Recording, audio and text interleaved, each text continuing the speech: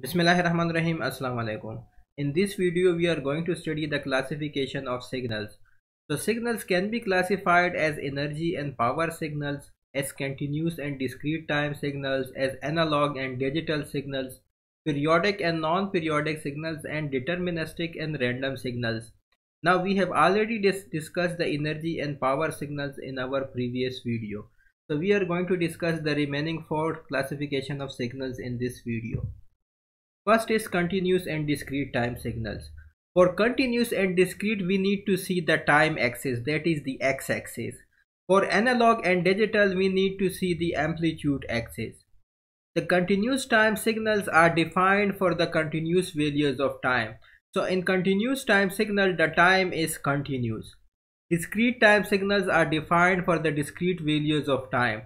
So in discrete time signal, the time is not continuous, but we have discrete values of time.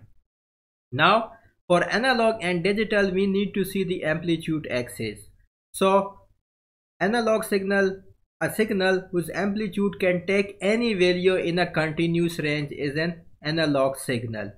Similarly, a signal whose amplitude can take only a finite number of values or quantized values is called digital signal. By finite, I means there 2, 4, 8, 16, 32 and so on. So if a signal amplitude can only take a finite number of values and not every value, then we say that that signal is a digital signal. Whereas in analog signal, the signal can take any value. So let us understand this by this picture. Now if we can have a look, this is our signal number A, signal number 1. If you can have a look, the time is continuous over here. If you can see, we have a continuous time. So this signal is continuous. So it is continuous signal. I am going to write over here continuous. Also, if we see the amplitude axis, we have seen the time axis and we have decided that it is a continuous time signal. Now we are going to see the amplitude axis. If you see the amplitude axis, the amplitude is also continuous. So the signal can take any value on the amplitude. That is why we say that it is continuous and analog signal, or analog and continuous signal. So I am going to write over here continuous and analog signal. Let us go to the next signal, which is B.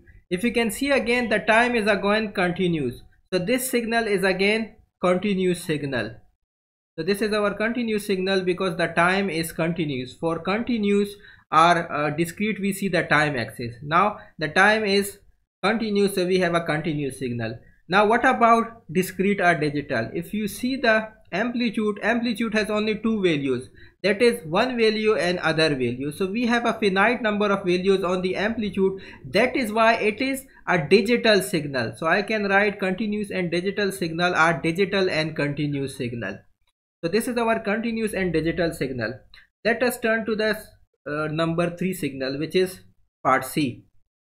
If you can have a look, if you can see the time over here, it is defined for the discrete value. So that is why this is our discrete signal, our discrete time signal.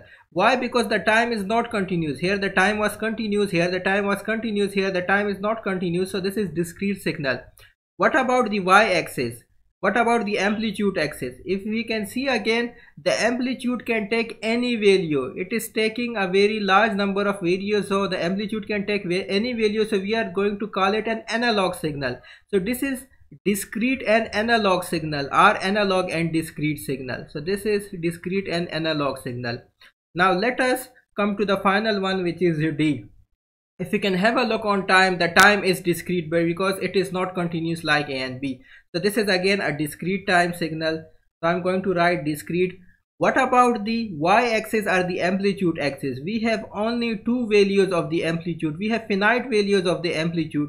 That is why it is a digital signal. So this signal is discrete and digital signal, or digital and discrete signal. Next is the periodic or non-periodic signal. A periodic signal is one which repeats after certain intervals of time. So a periodic signal has a time period after which it repeats after every interval of time. So we can write the periodic signal in mathematical form as g of t is equal to g of t plus t, where the capital T is the time period.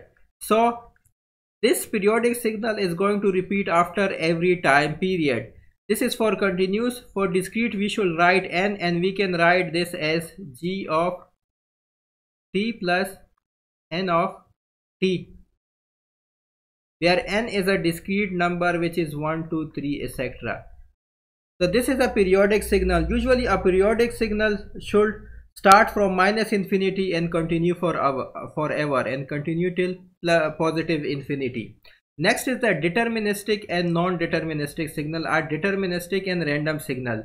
Deterministic signals can be expressed in mathematical or graphical form. For example, sine wave. The sine wave can be expressed in mathematical as well as graphical form. So sine wave is an example of deterministic signals.